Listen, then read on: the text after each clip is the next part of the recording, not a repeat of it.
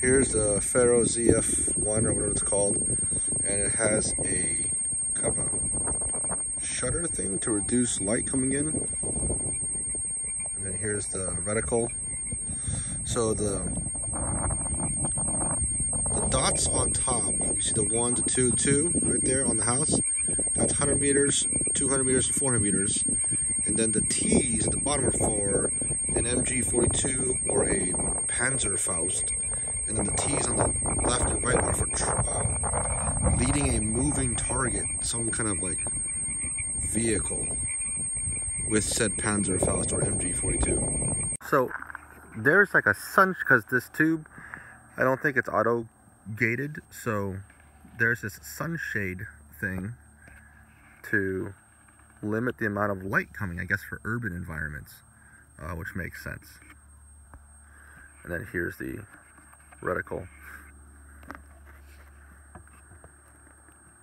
You can definitely tell it's a Gen 2 tube because it does this like streaking. I think it's oversaturation of the microchannel plate, but I maybe I'm confusing that with the dark opaque lines. Here's just drawing like an Etch-a-Sketch. Trippy. Okay, so here's Gen 3 PVS 30, and then I'm going to go to the ZF1 from Fero. Supposedly it's a Zeiss company.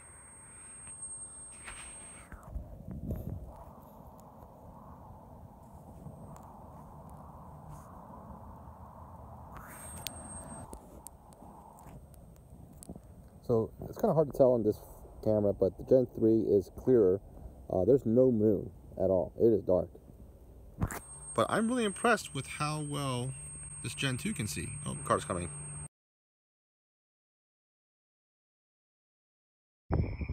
So this is I think it's Belgian or something. The phone is making it brighter than it really looks. It's really dim. And it has a crosshair reticle, and that's it. Ignore that, that's a LiDAR bouncing off the screen and coming back in my phone.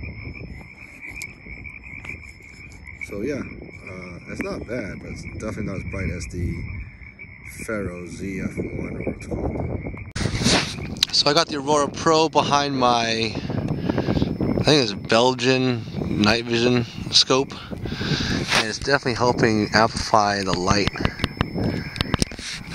coming out of the tube.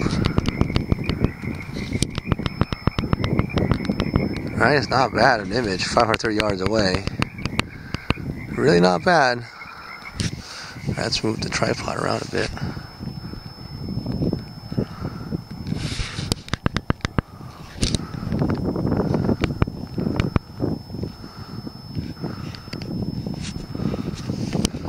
This is all Gen 1 Cascade, I think. Super old tube, but not bad with the Sonox Aurora behind it.